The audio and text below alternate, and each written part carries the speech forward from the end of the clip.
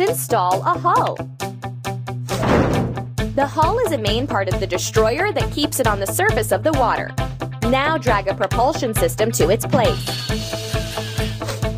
It sets a destroyer in motion. Now it's time to install generators. The generators provide power for the equipment and weapon systems of a destroyer. These are the fuel tanks. Install them. The fuel tanks contain gasoline or other fuel. And now let's install a deck. It is a horizontal slab that separates the internal part of the ship from its external part. And now we need to install a funnel. It is needed to expel smoke and gases from the engine compartment.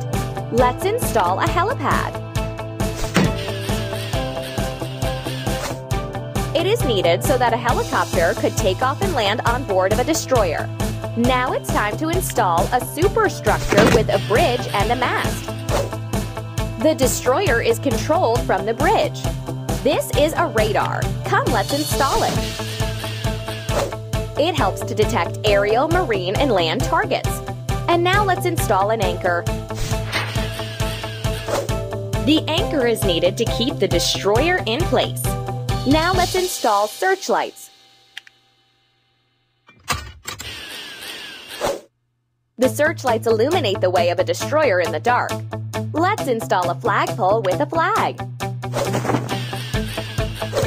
A flagpole is a stand for a flag. The flag indicates which country the vessel belongs to. It's time to install the artillery of a destroyer. This is the main weapon of a destroyer that's used to hit marine and land targets. Now we need to install anti-aircraft artillery. This is the weapon of a destroyer that's used to defend or hit aerial targets. Let's install depth charge mortars. They are needed to hit underwater and surface targets. Amazing!